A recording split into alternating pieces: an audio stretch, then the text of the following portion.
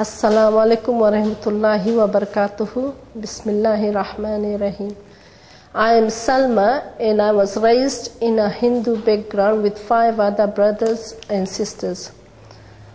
A religion very similar to the pre-Islamic time, where many gods were worshipped in the form of idols and pictures.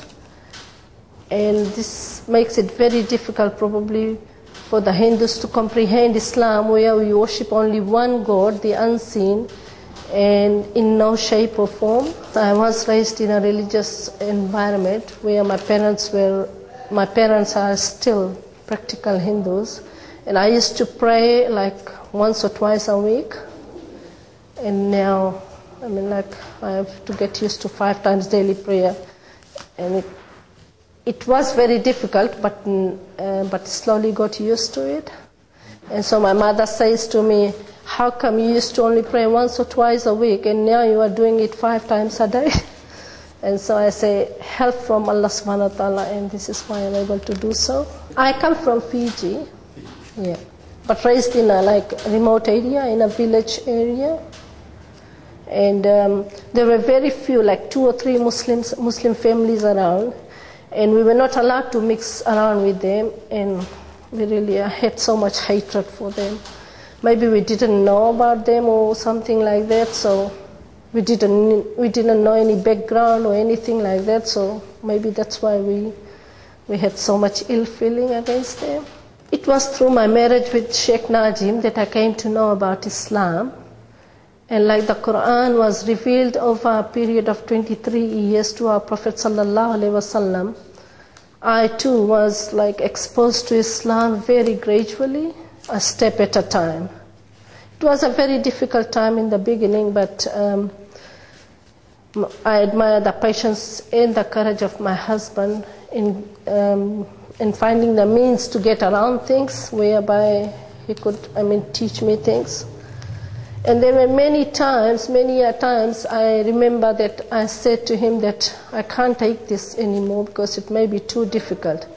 And the most frustrating thing was that he would never talk to me about Islam, like the pillars of Islam or prayers or anything, but he just give me a little bit of information at a time, and that made it a bit easy. Had he told me at the beginning that you had to pray 5 times a day or read the Quran or learn the Arabic and all those, probably this would have not been possible. The journey would not have been possible. And I remember just 5 months into Islam came Ramadan, and just 2 days before Ramadan he would talk to me about fasting. And I still remember that day.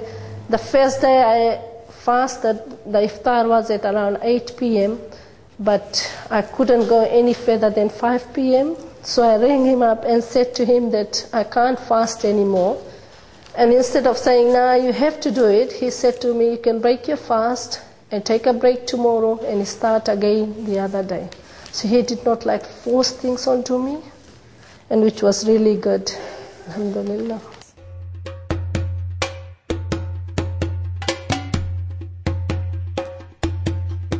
The initial stages of Islam, my family were very, angry at me, and there was a feeling of hatred. But slowly, I think they had to get used to the fact that I will never turn back. So they accepted me. And it was a couple of years back when my sisters and my mother came to visit me. And when they came here, alhamdulillah, the community members here, they invited them to their place. And that was my biggest worry as to how they're going to feel when they come here. And mashallah, the community members did such a great job that they did not even make them feel that there was any barrier between Islam and Hinduism. So we all went there, visiting 5 or 6 families in here. And it was all so comfortable. And in the end, before they left, they said, you will never get this reception from your own relatives as much as you are surrounded by these Muslim communities in here. The people of the community in here. So that was very, alhamdulillah, I'm so grateful to Allah subhanahu wa ta'ala for that. before my conversion to Islam, my parents were not mixing around with the Muslims and things like that. They kept a distance. But now I think through my conversion to Islam, my parents are making friends, getting used to mixing around with them. So on the Eid day, every year, they say that these Muslim families around in the area they live, they bring sweets to their place, as well as on their Hindu function like Deepavali. My parents and my sisters and them, they make sweets and distribute amongst the Muslims. So it's communication in both ways, and that really breaks the barrier.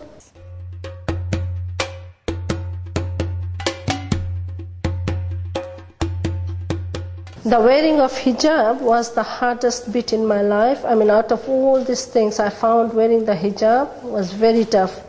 And there was objection from my family members as well. They said, if you can do everything, but don't wear hijab. But then my friends around here, they told me to pray to Allah subhanahu wa ta'ala and pray tahajjud and ask Allah subhanahu wa ta'ala for help. And that's what I did. Because it wasn't coming. I knew I would never be able to do that. So I did that, and alhamdulillah, I started wearing hijab. And still, at the beginning, I was a bit uncomfortable, but now I'm so much used to it that I can't even go anywhere. And I really like wearing hijab and all covered. I feel very comfortable with it because I grew up in a similar environment. So alhamdulillah, it's good.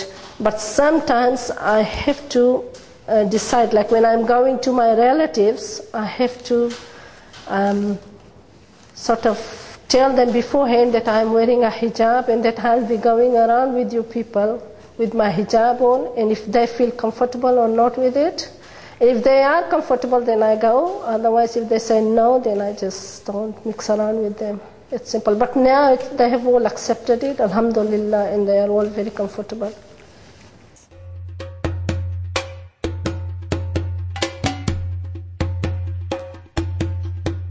I think Islam offers a very simple, affordable, and a healthy lifestyle.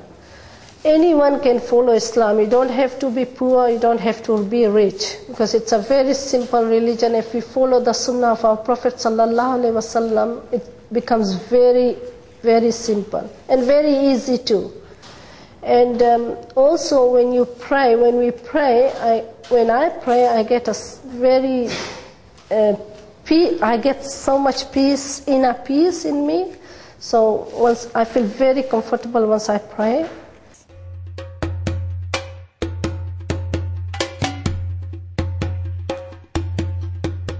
Actually, Islam has changed my life in some ways. For example, I find more committed and more focused. Before I had all this free time and I did not know how to use it. Now I know I have to read the Quran and the 5 times daily prayers and all those things. But freedom-wise, it hasn't changed much because I was raised in a very controlled environment. And I grew up with gender segregation, and there was very limited social life, very restricted social life. We were not allowed to sleep over at friends. We're not allowed to go to movies or nightclubs or no alcoholic drinks or anything like that. And as religious Hindus, we did not eat beef or pork. So that was very good, alhamdulillah, in this religion. That helps me. Most of the things are just similar. So I hear quite often people say, oh, Islam is very tough, too many restrictions, but I think I grew up with more restrictions than them.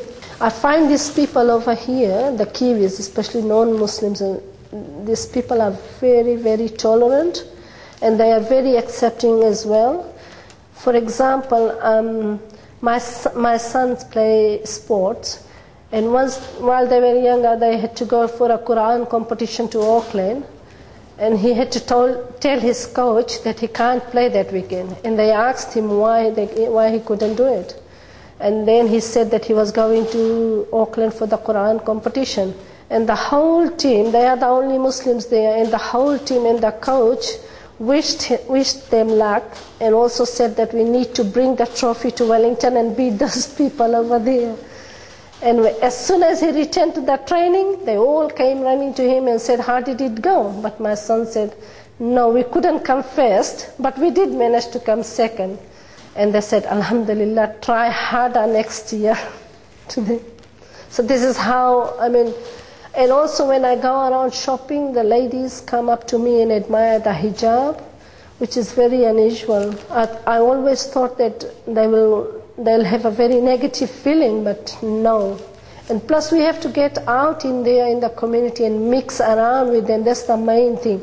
If we just ignore them, then it's very difficult. You'll always have ill feelings against them, and all the negative thinkings will be there. So the main thing is we have to get around them, then you'll find how nice they are. I'm so lucky to be in this community here. The people are very, very helpful. They teach me all the things, like Sister Layla and her family, and Sister Rehana, and many, many others. They just make me feel that I'm amongst my own family members here. And that is very, that makes life very easy. And also I would say that because of Islam, because of the worship of one God, the Muslim people are very united and they help each other so much. Every time they are there, if you have any problems, I can openly go to anyone. If I have any questions, I can go to the Imam and ask. The question is always there to answer the questions if in doubt. And I still have so many questions, even though it's such a long time into Islam, but still I have too many questions crossing my mind, and I always have it clear. And it is a very peaceful religion. I find that worshipping one God, you just get inner peace. After you pray, it's just very different environment altogether from what I was before, because I've got the comparison of both the religions. And from what I was before, from what I know, I find it very peaceful. There is tranquility in there and everything. Easy lifestyle. Don't have to worry, don't have to run after the world or any competition or anything like that. Before I was just focused on this dunya every time, do this, do this, do this. But now it's the spiritual side. And I think that if you don't have that spirituality in you, probably one side is missing, one half of you is missing. Alhamdulillah, I'm so grateful to be in Islam.